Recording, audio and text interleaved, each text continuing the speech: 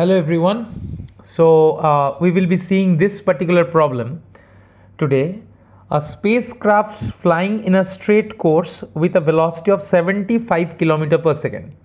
So we have a spacecraft whose initial velocity is 75 km per second, fires its rocket motors for 6 seconds. So the rocket motors are fired for a time interval of 6 seconds. At the end of this time, its speed is 120 km per second. So after 6 seconds, the velocity of the spacecraft becomes 120 km per second. So what we need to find out? Find the spacecraft's average acceleration while the motors were firing, the distance traveled by the spacecraft in the first 10 seconds after the rocket motors were started. So it's a very simple question on motion in one dimension. So you see here, when the rocket motors are fired, then the spacecraft accelerates.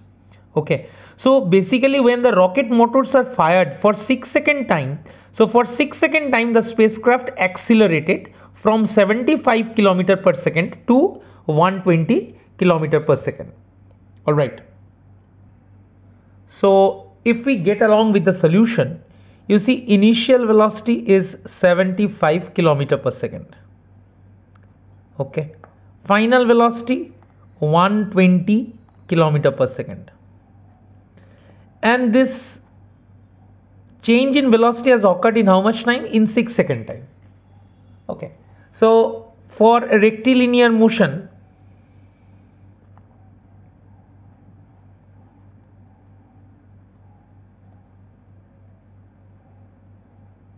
what we can say?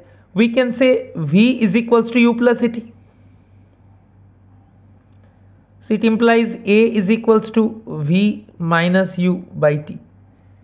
So it is 120 minus 75 by 6. Okay. And that will give us how much? So here we are getting 45 by 6. 3 2s are 7.5 kilometer per second square. So that is the acceleration of the spacecraft. Now see, if this is the acceleration of the spacecraft, this is the acceleration of the spacecraft. It is moving in a straight line, rectilinear motion. Now the rocket motors were fired for 6 seconds. So out of 10 seconds, the total time for which it has traveled is 10 seconds. Out of 10 seconds, for 6 seconds, the spacecraft has accelerated. Okay. It has accelerated for 6 seconds. And for the remaining 4 seconds, the spacecraft has moved with uniform velocity. Right? Because acceleration occurred only for 6 second time. After 6 seconds, what was the final velocity of the spacecraft? 120 km per second. So with 120 km per second, it continued for 4 seconds after this 6 second. Rocket motors were on for 6 second time. So from 0 to 6 seconds, the spacecraft accelerated. And after 6 seconds, it acquired this velocity 120 km per second, with which it continued for the remaining 4 seconds. Alright. So if I consider the first 6 seconds, say I can write this one as T1 and I can write this one as T2. Okay. So in the first 6 seconds, how much displacement has it covered? So in first 6 second, displacement S1 can be written as UT1 plus half A T1 square. Why? Because the motion is with uniform acceleration. That's why. So therefore S1 is equals to 75 into 6, half, acceleration 7.5. Mind you, we will get the answer in kilometer because 75 km per second, right? Time is 6 seconds. So this will give us S1 equals to. So we will get 450 plus 135, that will give us 585 km. Okay. So basically this is the displacement which the spacecraft covers in the first 6 seconds. Its motion is with uniform acceleration. Okay. So it is uniformly accelerated. Of course, this is also uniformly accelerated motion.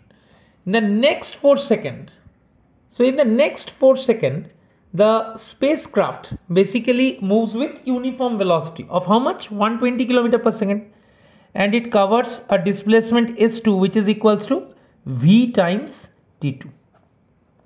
Why? Because after 4 seconds the velocity was 120. So it is 120 into 4, and that is nothing but 480 km. So if I want to find out what is the total displacement that the spacecraft has covered, I am simply going to add these up. So total displacement that the spacecraft has covered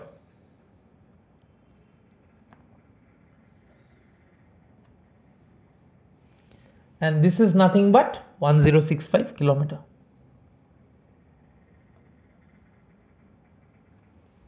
The total displacement is 1065 km. So what is the core concept? Core concept is the spacecraft accelerates for the first 6 seconds only when the rocket motors were on, and after 6 seconds it acquired final velocity 120 km per second, and it continued with that final velocity for the next 4 seconds. So what is the core concept? The spacecraft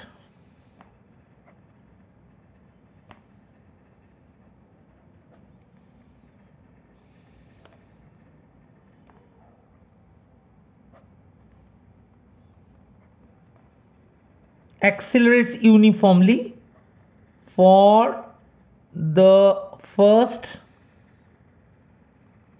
6 seconds when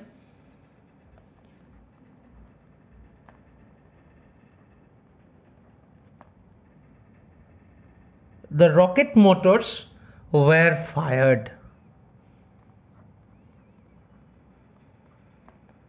After which,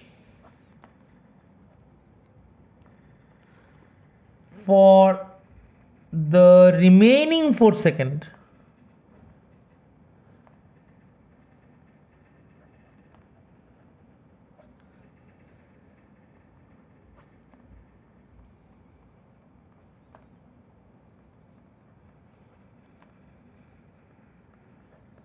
it moved with uniform velocity. Okay, so this is the core concept behind this problem. All of you please go through this problem. So this is a typical problem for class 9. Okay, class 8, class 9. This is present in concise physics for ICSE. And sometimes students find this problem difficult to solve. Okay, because of this particular concept. They think that for the entire time, 10 seconds, that the spacecraft is accelerating. That is not true. The spacecraft accelerates for the first 6 seconds. And after 6 seconds, when it achieves this 120 km per second, it continues to move with that velocity of 120 km per second for the remaining time, because the rocket motors are switched off. Thank you everyone. Please go through this numerical problem in detail. I wish and I hope that this video helps you solve certain important concepts of physics. Thank you.